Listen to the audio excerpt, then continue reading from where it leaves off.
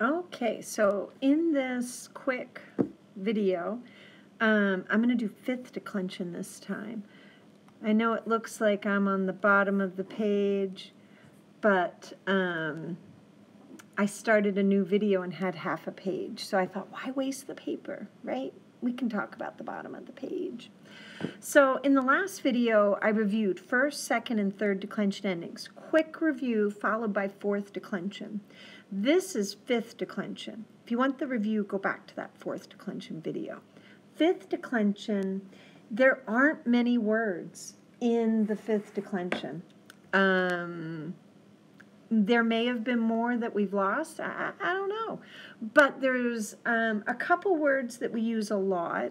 One word in particular we talk about pretty early on in Latin because it's part of the term res publica, which means the thing. Well, what thing? The public thing. So imagine you live at a time where you're trying to think about new concepts, new terms, new ways of thinking, so much so that you don't have a word for it. You know, we went through this with Bluetooth, for example. All of these technology terms had to be created. Wi-Fi.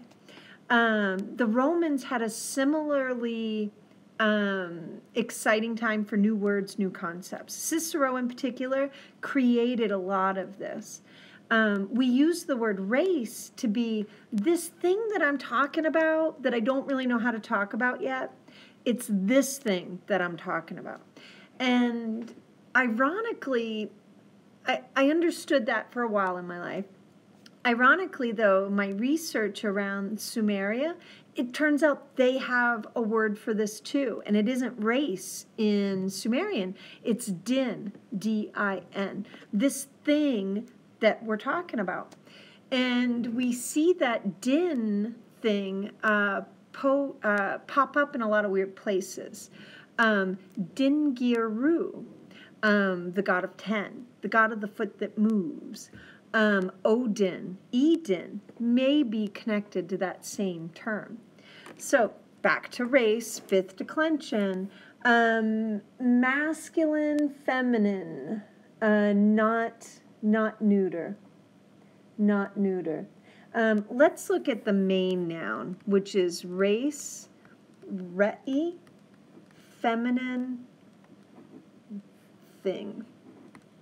So we have our singular, plural, nominative, genitive, dative, accusative, and ablative. Race, rei, rem, re.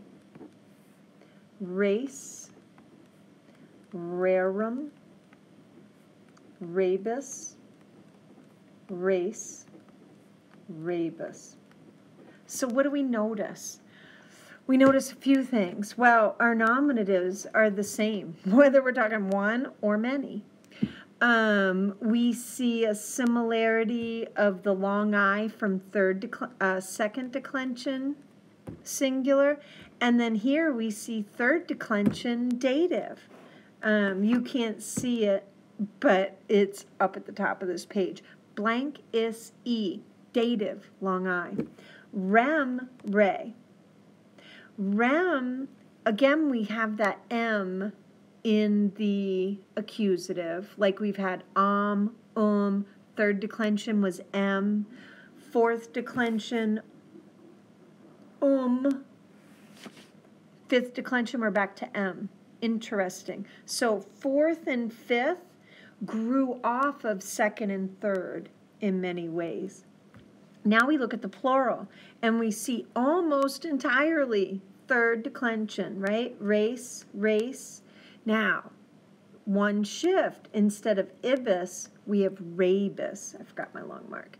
So we went from ibis in the third, ace, ibis, ace, ibis, to race, rerum, rebus, race, rebus.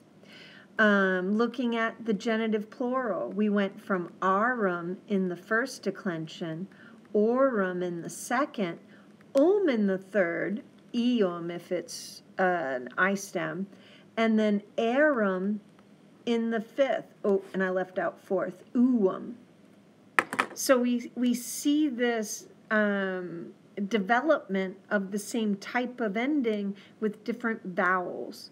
It would be interesting to study how that syntax shift occurred. The masculine noun they use is dies, diei, diei, diem, die. Same endings. Dies, dierum, diebis, dies, diebus. Same endings. The ending of the genitive and dative singular is short E, long I, instead of long E, long I, when a consonant precedes it. Oh, so re-E, here, there's no long mark on that E, but D-E, the E stays with the long mark because there's an I before the E versus the consonant there. I'm much more concerned with your ability to chant this word than know that particular long mark. Where would that long mark affect us? Reading poetry and scanning syllable lines. And we'll talk about that there because it affects us more there. So again, I'm going to chant it one more time and then we're fifth declension's done. Race, re-e, re-e, rem, re. Race, rerum, rebus, race, rebus. Fifth declension.